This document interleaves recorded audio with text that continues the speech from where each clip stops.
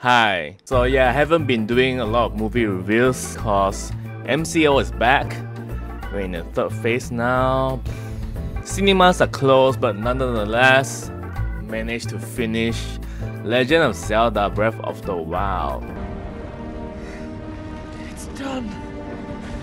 Yes, I know I'm 4 years late, but you know, this pandemic has allowed me to play back or catch up some games. So since I recently finished Breath of the Wild, I thought it'd be fun to just recap on what are the best games to play during the pandemic. But keep in mind that these are my personal favorites. There are so many games, but I can only name a few that really took the time. Also, the games are in no particular ranking order, so let's go.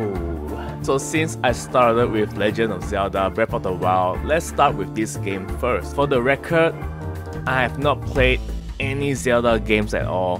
Breath of the Wild was my very first Zelda game, and I have to say this game is a masterpiece. I never knew how much I would enjoy playing this game. My favorite aspect of this game is that when you play in Hyrule, it's so relaxing. Immediately when you wake up from the chamber, you go out and you see the world, the nature, the birds chirping. Even though you do have a mission, you know, to do this and that, you can literally do anything in this game. You can go unlock towers in another region that you're not supposed to go to yet. You can go collect gears, collect coral seeds, and you know, I really took my time just enjoying the world, going to the mountains, swimming, gliding, and it doesn't really rely on a lot of music soundtrack.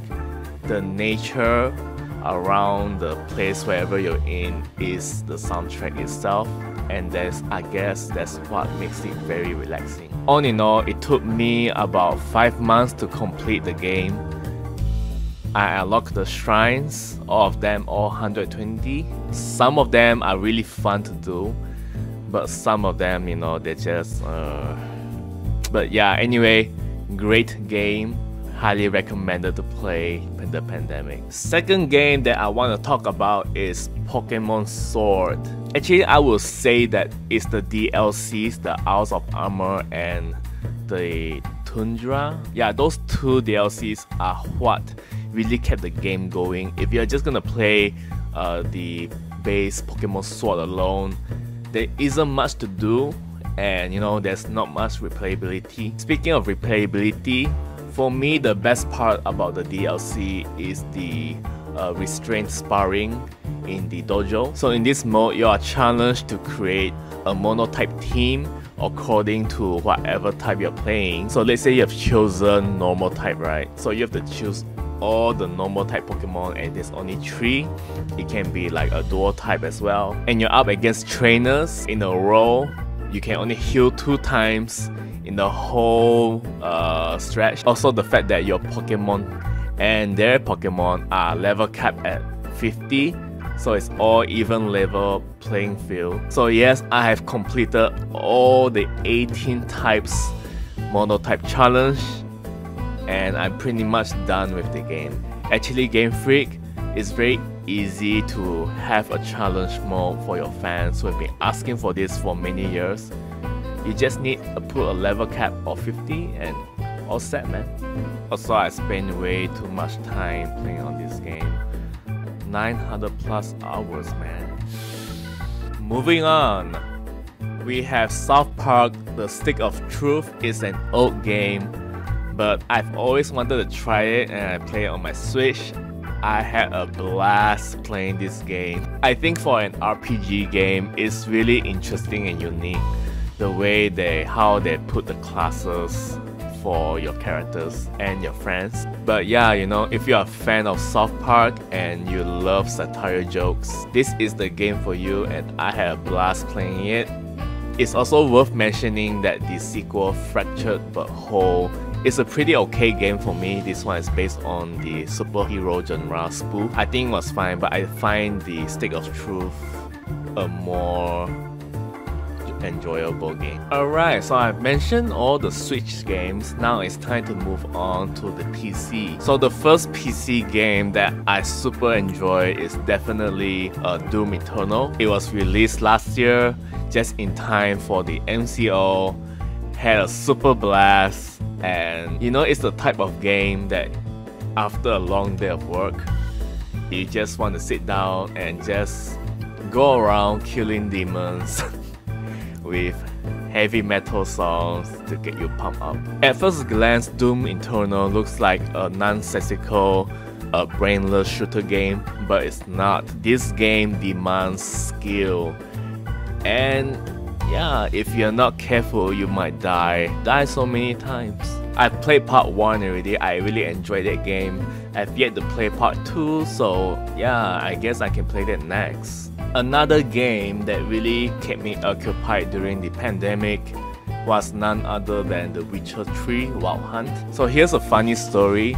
Actually, I got the game about 2 years ago. It was on the discount, super cheap.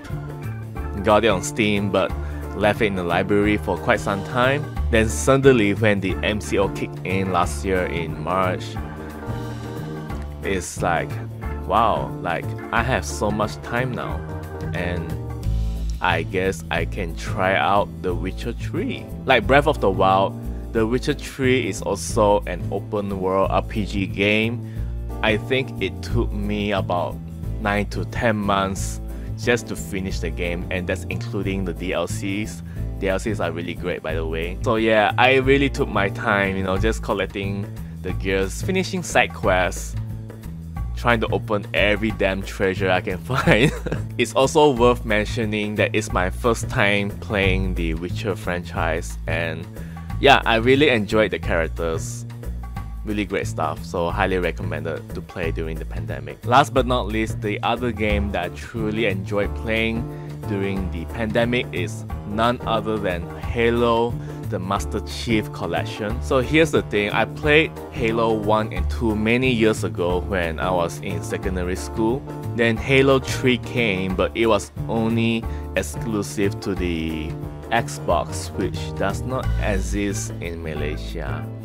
So yeah, from Halo 3 onwards, I've never got to play a single Halo game until last year. So when I heard about the Master Chief Collection arriving on Steam, I was super glad because I got to play Halo 3, the spin-offs ODST, Halo Reach, which is my favorite among the series, I think, Halo 4, and yeah, like, also get this, on Steam, combining all these Halo games is only 65 ringgit.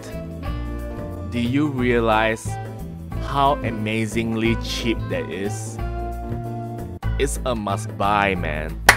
So there you go, guys. These are the games that really made my time during the pandemic. I know the pandemic has been hard on a lot of people, but some are thriving under it, especially the introverts. If you haven't played any of this game, why not just give it a try to, you know, occupy yourself during the pandemic? And what other games do you highly recommend to play in this period? Let me know down in the comments below.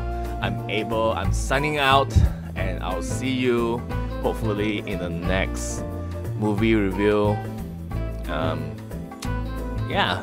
Okay, bye.